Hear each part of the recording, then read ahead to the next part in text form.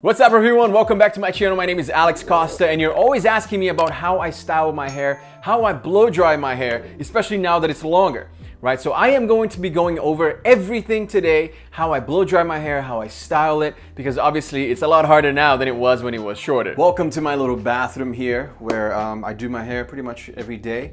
And I'm gonna show you guys exactly what I need, what you guys are gonna need to do your hair.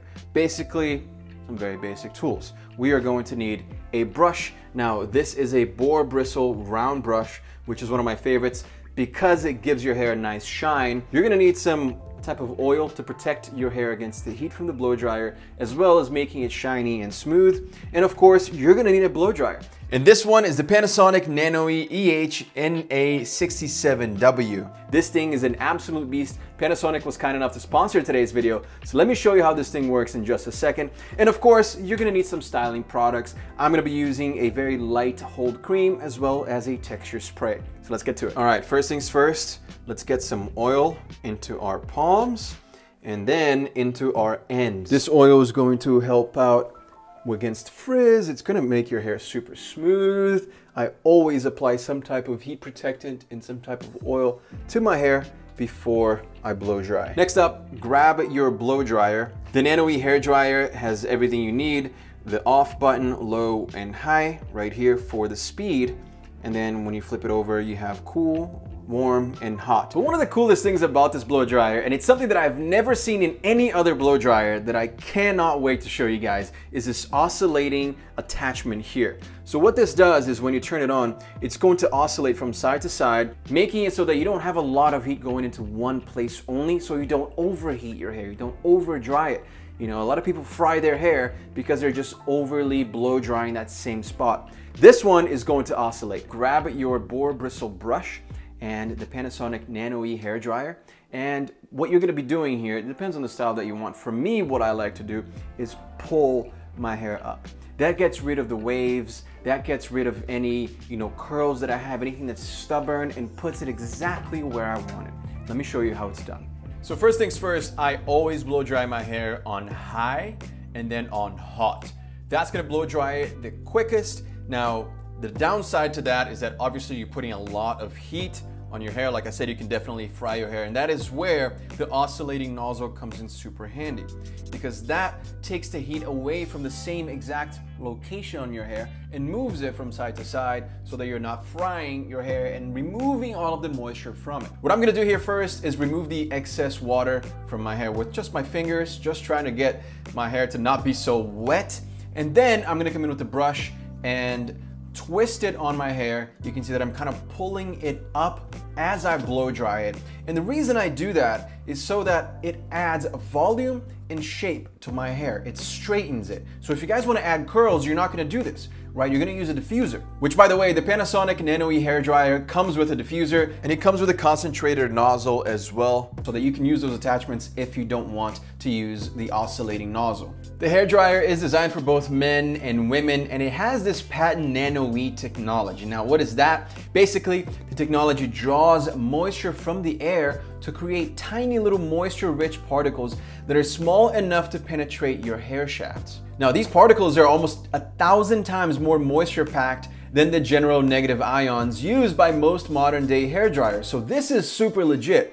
The extra moisture provided by the Nanoe technology is going to help protect your hair against damage from everyday styling and brushing, while also enhancing that smoothness and shine that you want in your hair.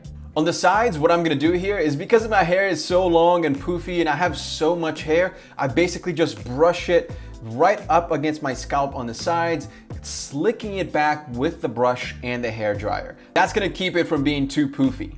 So my hair is not fully dry yet, but it's almost there, right? There's shape. You can see that it's kind of like straight up here. There's a few curls right there that I'm gonna try to get rid of. But back here, I actually really enjoy that look. I actually try to enhance the waves with, well, that's my necklace, with the brush. And I just twist it that way so that the hair comes out that way towards the shoulder. And then the same thing on this side, twist the brush and out that way. So that creates this kind of look, this fullness in the back. All right, let's get it going. So on the sides, I am going to pull the hair just like I did up top and then just kind of flatten it out, get rid of those stubborn curls and shape it properly so that it's not coming down all the time. That's the problem with long hair. You know, it's hard to maintain the shape all day long, but that's what we're trying to do here. It starts with the blow drying process. On the sides, I'm just gonna brush it out to give me those nice waves in the back to make it come out like a lion. That's kind of the look that I've been going for. The problem with the amount of hair that I have in the back here is that that's definitely the place that takes the longest for me to dry it out. So, you know, usually my top and sides are dry, but my back is still a little bit damp.